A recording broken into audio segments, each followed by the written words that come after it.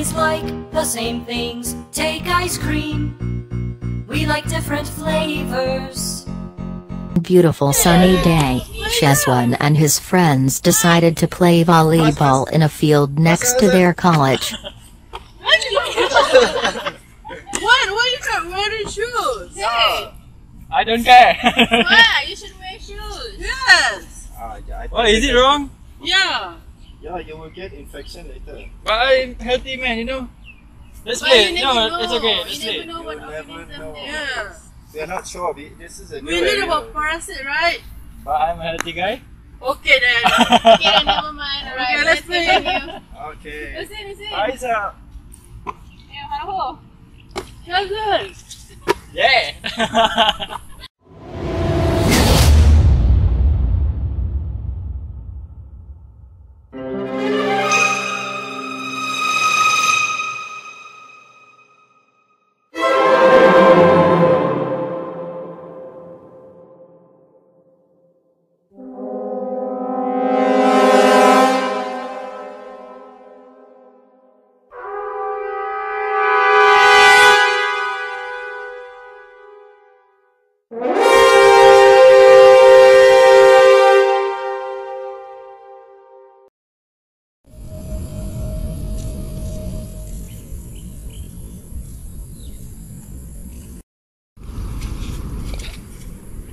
Ayo, why my leg is so itchy?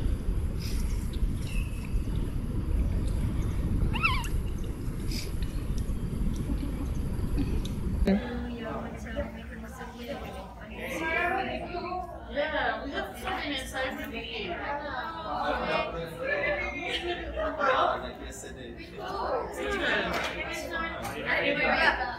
Hey, what? Oh my god, what? What happened to your leg? I don't know, at first I feel it's itchy and then suddenly it become redness and painful. It's also irritating me. I don't know why. Go to the clinic. Yes. Is it since yesterday? I don't know, but it feels really painful. Is it since yesterday after playing? Yeah, I think it's after we play the football. My We goodness, told I you told to you. wear your shoes. Why didn't you listen Yes. It's So like STH. what should I do? So, Maybe we can go and see doctor. It's yeah, I agree with her. STH. You know what is STH? You forget parasitology. Because it looks very bad. STH? STH is soil transmitted helminth. Oh, so Okay, I think I will go to meet the doctor. Because that area that we play is not very clean area. you look pale also. Yeah.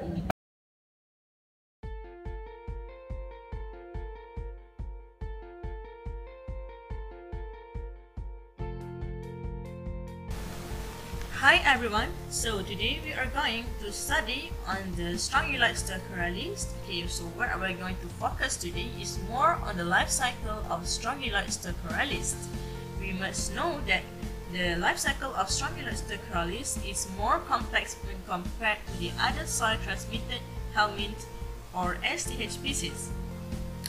We must know that there are two types of cycle which exist under the life cycle of strongyloides stercoralis. The first one is the free living cycle, and the second one is known as the parasitic cycle.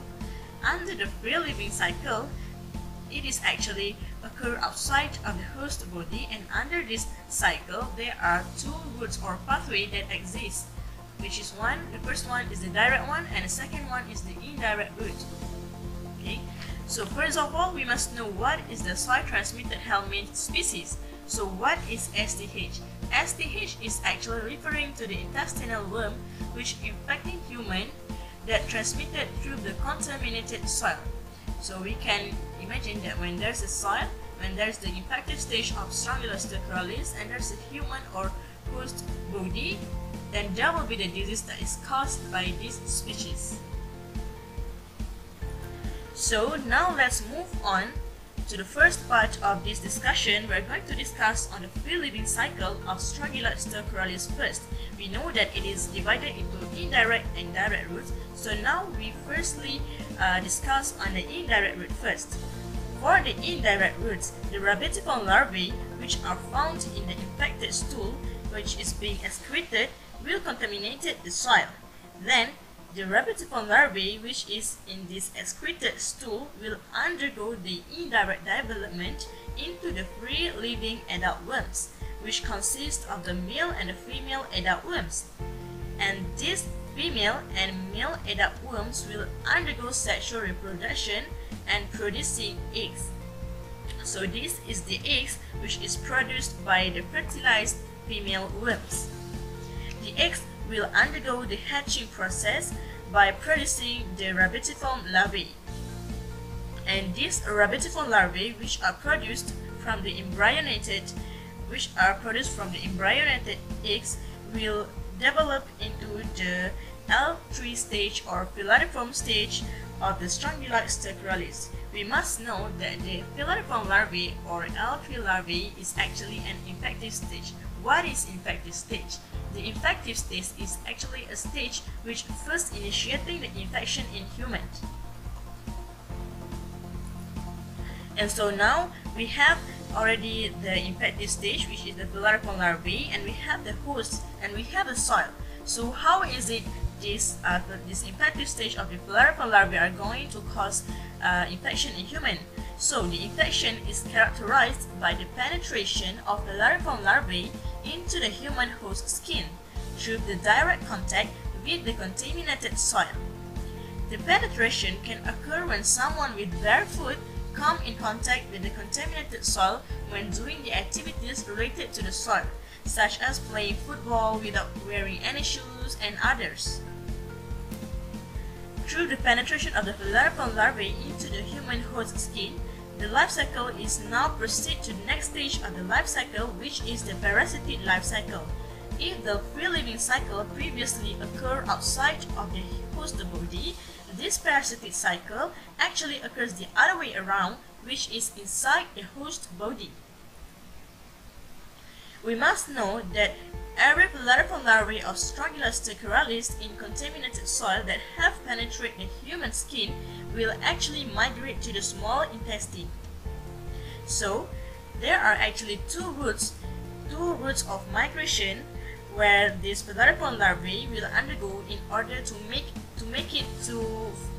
for them to arriving the small intestine. The first migration route is actually through the bloodstream, and the second route is through the connective tissue. So first of all, we are going to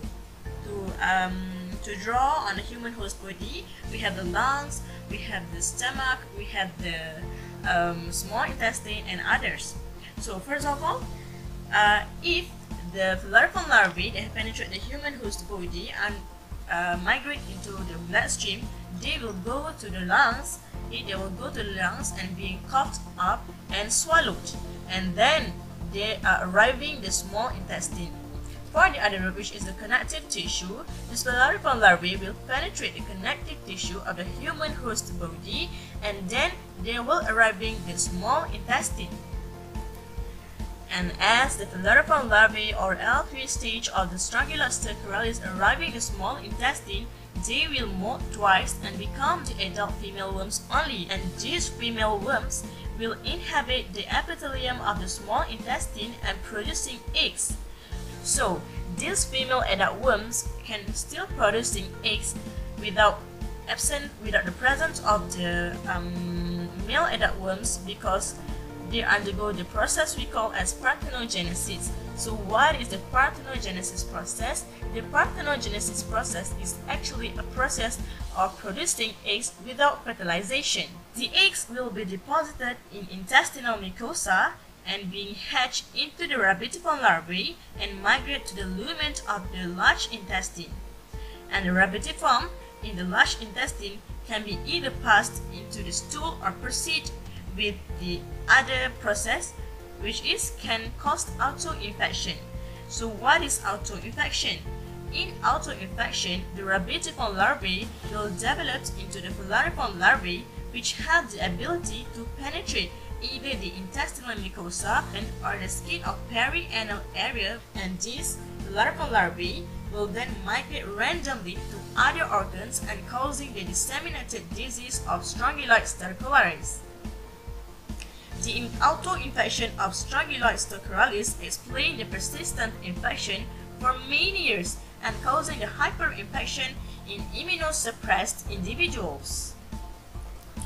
However, the auto-infection can only occur if the rabbit-borne larvae is not excreted into the stool. However, if this rabbit-borne larvae is excreted into the stool, then they will proceed to the free living cycle, and one of the routes under the free living cycle is through the direct route, which is when the rabbit-borne larvae in the excreted stool is being directly developed into the falciparum larvae, or the infective stage of strongyloides stercoralis, and penetrate the human host skin and causing the infection. So basically, these are all the important steps in the life cycle of strongyloides stercoralis, and I hope you all can understand more on the life cycle of strongyloides stercoralis. Thank you.